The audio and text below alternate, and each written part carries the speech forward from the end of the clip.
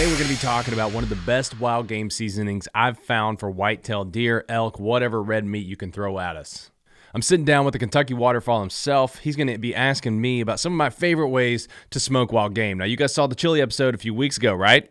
We're going to talk about the chili a little bit, but we're also going to talk about backstrap. We're going to talk about roast. We're going to talk about my favorite barbecue sauce. We're going to talk about even more. There's a lot of things coming at you on how to cook your wild game to perfection in this episode. It's not just smokers either. We're going to talk about all kinds of slow cooks. I'm going to talk about neck roast.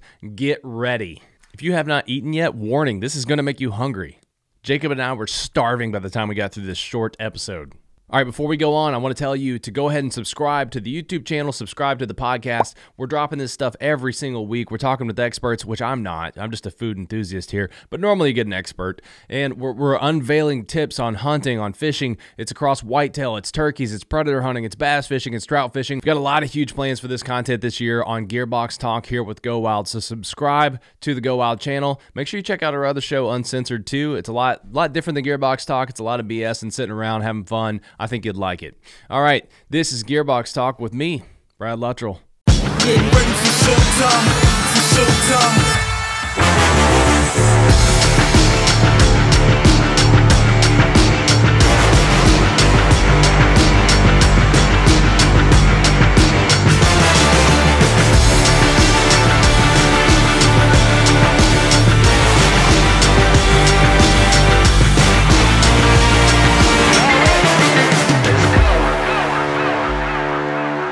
All right, man, everybody's coming off deer season, and hopefully, unlike me so far, is not sitting on tag soup.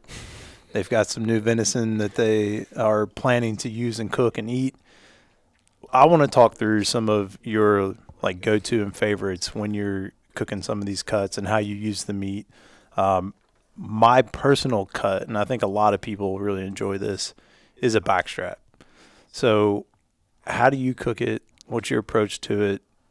Tell us about Brad's backstrap. It's funny, I cooked backstrap this weekend, and I did it different than a way a lot of people would do it when they smoke it, because it was easier.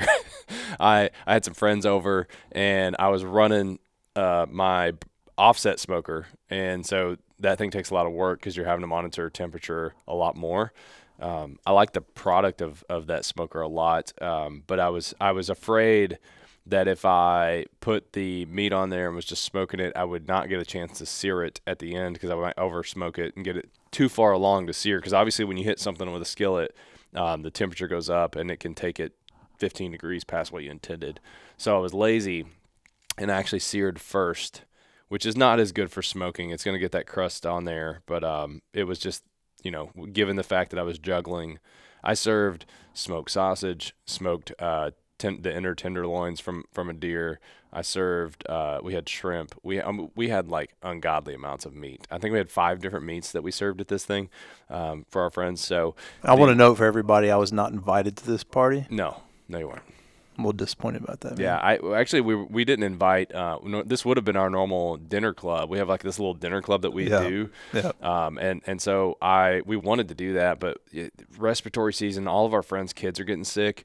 RSV's been real bad this year, so we were like, you know what, we're just gonna get like one couple. Julie and Paul. Yeah. So they came over. We ate a bunch of food, and I did backstrap.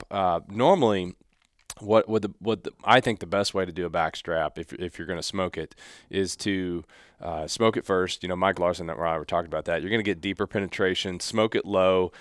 These are smaller cuts of meat, so they're not going to be able to take on a ton of smoke. They're going to cook faster, is what I mean by that. If you got a pork butt, that thing will cook 8 hours before you wrap it, and it takes on tons of smoke flavor. You're not really going to be able to get that with a backstrap, just purely from a temperature play.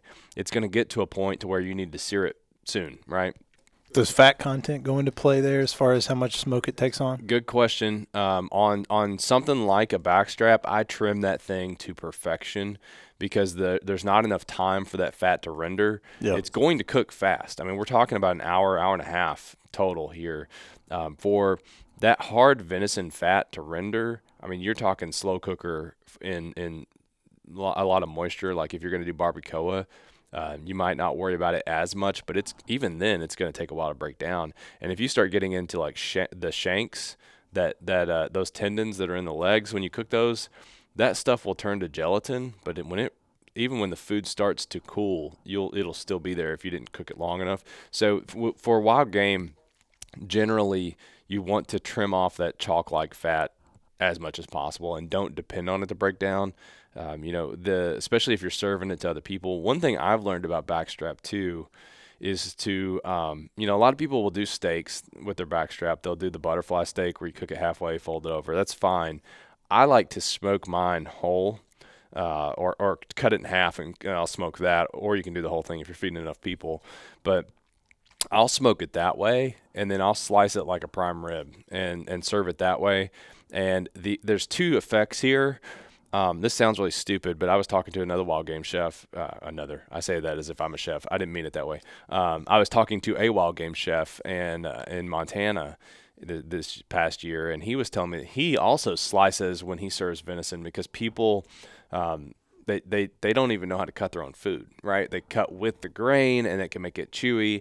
So he goes ahead and slices his. I do mine for that reason, but also for thickness. If I smoke the whole thing to temperature and I got it to that perfect 130 degrees, which is going to be like the perfect amount of medium rare, I'll slice it super thin to where now it's fork tender and you're not getting like too much in your mouth, which sounds stupid to like control somebody's meal down to that point.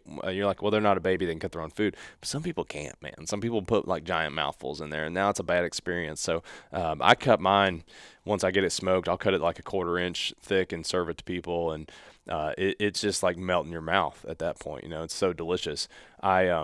What we're talking about today, we're going to talk about backstrap, which we just did. This is my new favorite. I've been using Carving House from Tacticalories was probably my favorite for a long time. And this is Carving House essentially with a little more kick. And when I say kick, don't get freaked out. This isn't like it's not even spicy in my opinion, which my wife would tell you that maybe I'm not the best judge of that. Yeah. I think I've burned out any ability to taste heat in our family. But this is not my friend Julie that came over. She's not spice, doesn't like spice, and we didn't have leftovers on this. It's so good. So what I like about this in particular rub, this is the Bruiser blend. We sell this as a combo with the herb dust from Tacticalories, and this is awesome on potatoes, by the way. But the thing I like about this is that deep penetration, like that backstrap. I put it in there, several hours before that fine rub gets in there deep, and it's not going to fall off. And anytime you rub something, if you're putting it on and the rub's still dry looking, you didn't give it enough time. You really want to let it get to a point where it's moist. But the other nice thing about the sear on this is you can see. I don't know if the camera will be able to see, but even up top there's huge chunks of the seasoning on here, and that stuff crisp up so delicious. It turns into this bark almost. It's not a bark per se. That means something else in bark. It's like a pork butt when you think of a bark, but it's got a really nice sear to it because of those crispies, or these chunks become crispy. So I like those little explosions of garlic that you get with that too. Yeah, man. This is I'm just gonna say it's the best backstrap rub that I've had. The other thing, you didn't ask me about it, but I'm going to say it. A lot of people don't realize, everybody talks about backstrap like it's the holy grail. I like backstrap. There are cuts I like more for this exact process, this exact same thing. The challenge of the backstrap is what I said. It's the fact that you have that sear and smoke. You can't pack on as much smoke. My favorite wild game cut to do that process to is the football roast, right? The sirloin. And a lot of people cut that up for steaks. And in my opinion, you're jumping the gun a little bit. The best, because now you got a smaller cut of meat. You had this big, beautiful, fatless piece of meat. And I mean, when you slice that thing, there's one little line of fat that runs through it. But other than that, it's the purest cut of meat. It's so good. And I'll do the same thing with that cut. I'll either sear it first or after later. But it's basically it's kind of like a prime rib experience. You've got this giant cut of meat, depending on how big the deer is. If you shot toothpicks, shout out to Uncensored episode 1. You don't get as big of a cut, but like that deer I had last year, I had this monster. If I could eat that, that'd be probably one of my cuts I'd pick. If I could only take like 2 cuts until the end of time. That'd be one of them. But this thing right here, man, same process. Just, rub it down, let it sit. You don't need mustard or any of that crap on this. Like, just let it adhere on its own and then sear it or smoke it first. Either way is a great way to go. Yeah, I oversimplify how I cook my backstrap. It is salt, pepper, and heat. That's literally all I do. And for one, I don't smoke meat like you do, so that changes how I'm cooking things. But it's such a simple way. This is already put together. Casey nailed this on the mix, but it's very good. Not a whole lot to be gained by smoking it, honestly. Like I had some good smoky flavor, but salt and pepper is a totally fine way to go. The other thing too, if you don't know how to reheat backstrap, don't. You need eat it cold. You need to eat it cold, and it actually makes an awesome. I can never say this, but charcuterie. Charcuterie. It's like trying to say Worcestershire. Yeah.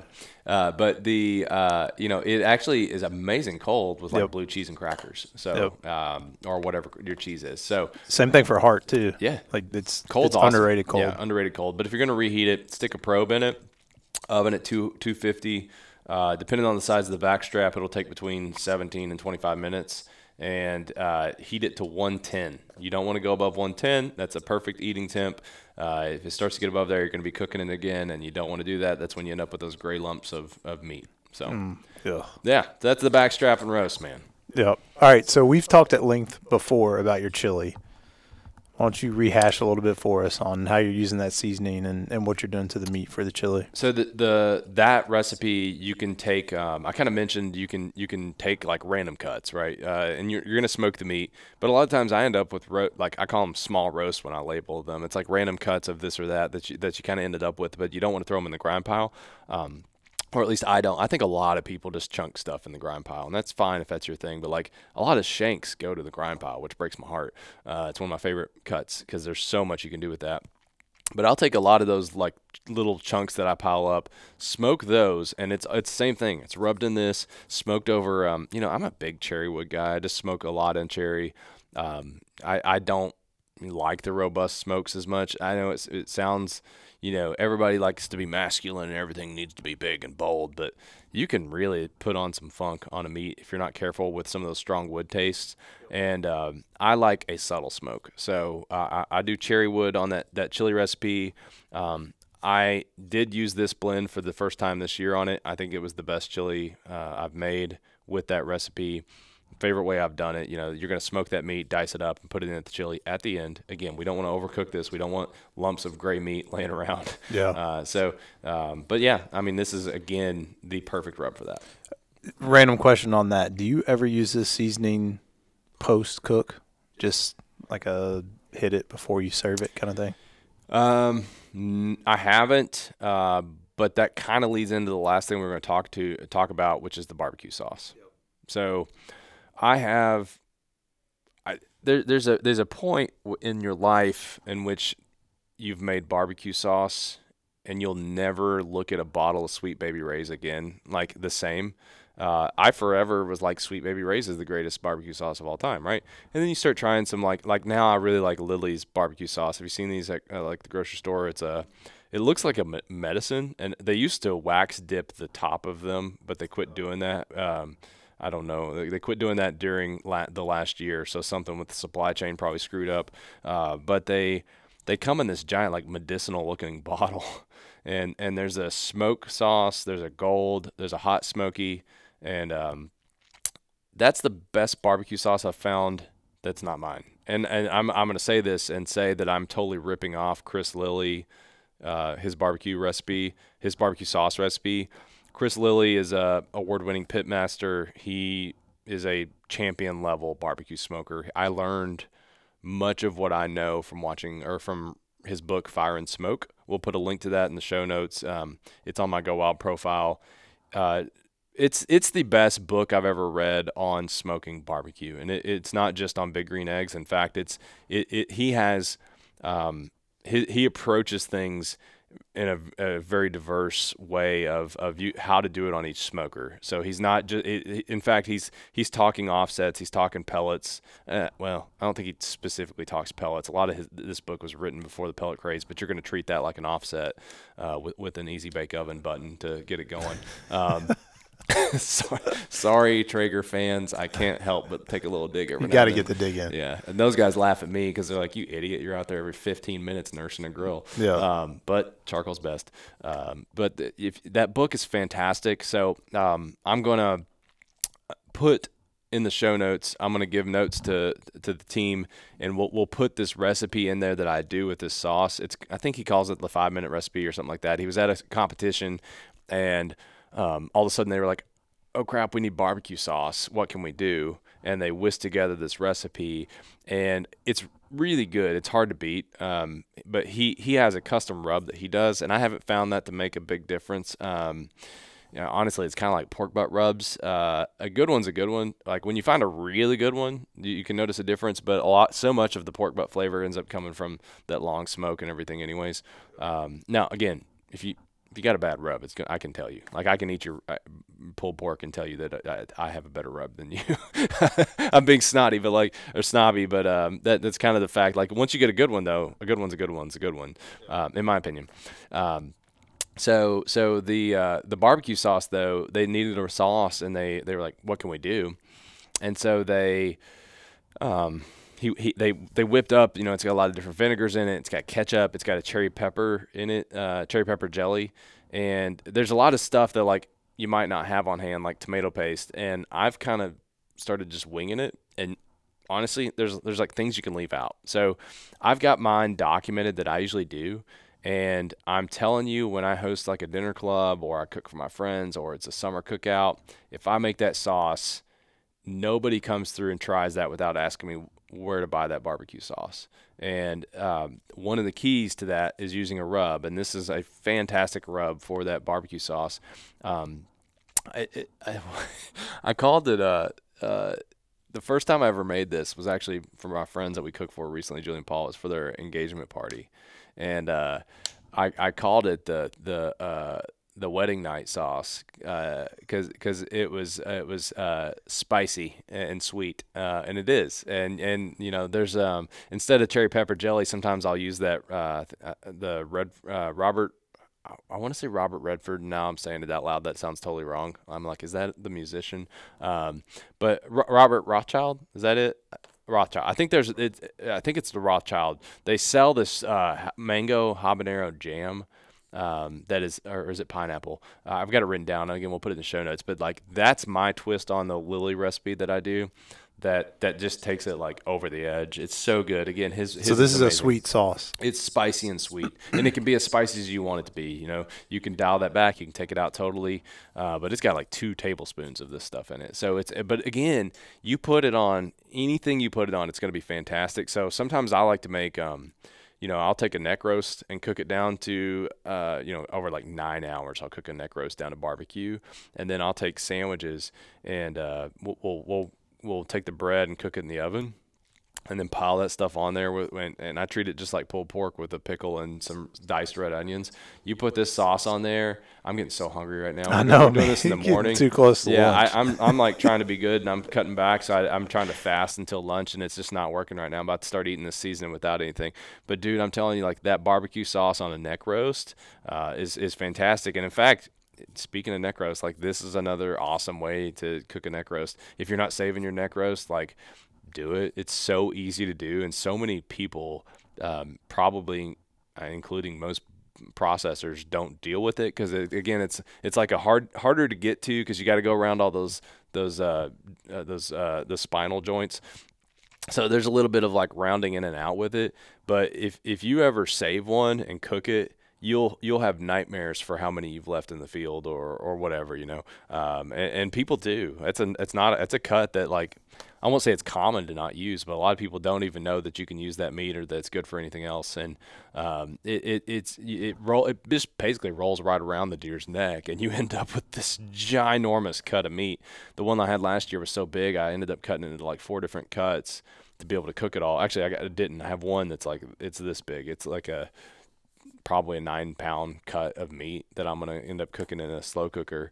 But, again, what you do with that, put this on there. You do sear that first. A lot of times you'll braise meat that you're going to slow cook in like a crock pot. Pour this on there, coat heavy, cook it in olive oil. You want it to brown, and I mean like get crispy. And dude, this is why we carry this. This is the only one of his seasonings that we carry, partially because he's designed it for wild game. Again, it's got the fine ground and the coarse, but it's so versatile. I mean, how many ways have I just said that you can use this? We're talking about we talk about making barbecue. We've talked about backstrap. We've talked about roast. We've talked about chili, and we've talked about barbecue sauce. And you can literally put barbecue sauce on anything. So yep. I think my child would put barbecue sauce on. Like I've seen her do it, like grapes and apples. Yeah. So, like I don't. She put like carrots, Chick-fil-A sauce. She's done. She'll put it on literally anything. I think she'd put it on ice cream. So I love using barbecue sauce just on turkey sandwiches, cold turkey sandwiches, cold deli meat sandwiches, and that kind of stuff is usually how I use it the most. Mm-hmm. And then if I'm reheating barbecue, I put sauce in the pan with the meat and reheat it all together because I like to get the sauce really soaked in on the leftover stuff. Yeah, if I'm doing it for the family and I'm reheating it, I'll do it. There's a couple different ways I'll do it. I don't like to microwave it because it gets rubbery, especially wild game. There's no fat content to break back down. So I'll reheat it on either stovetop, or sometimes I'll do it kind of like a Korean barbecue, and I'll get either a grill or the cast iron really hot and throw that in there, and it gets crispy and it's delicious. Like it'll crisp up on the ends. Kind of like, I mean, if you ever reheated pork butt in the oven, it'll do that. It's so good. So. I know we got to end the show. We're going to put links to everything that I talked about in the show notes. We're going to put links to this seasoning. We'll put links to Chris Lilly's book. I'll give Braden, shout out to Braden, for transcribing and for figuring out what the heck Brad talks about every time on these shows. But we'll put that charcuterie. Charcuterie. If someone could also let me know how to say that, it'd be great. But yeah, we'll put links to all this in the show notes. Follow GoWild. If you're on YouTube, follow GoWild. Subscribe to us. Every Wednesday we're dropping one of these shows. They are usually with experts in the field, but Jacob and I really wanted to talk about this awesome product. We didn't even talk about herb dust, but I mean, this stuff is the bomb on mac and cheese. You can put it on potatoes. It's garlic and rosemary. I haven't tried it yet on chicken, but it's going to be, I can just like smell it and tell it's going to be amazing on chicken. So we're going to put links to all that, but we talk to, every week we have a new expert that comes in and talks about something. So subscribe to this show. Thanks for those who are listening. And final call out here is if you are listening to this show, you're watching this on YouTube, and you have not downloaded GoWild, you got to do that. You're going to get $10 for creating an account.